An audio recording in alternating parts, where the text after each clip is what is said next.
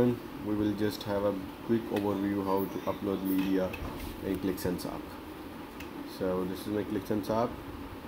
I will just click anywhere where I have option for image. It can be a chart or anywhere.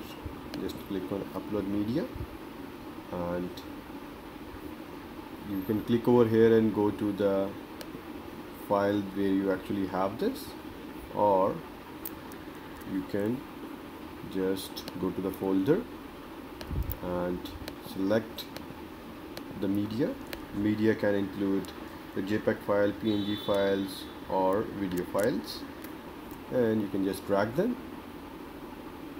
It says it already exists, so it's fine, and it's going up so you can see it over here, and we can just close it, and we can use it anywhere we want.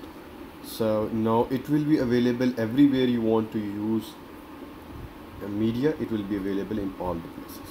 Thank you.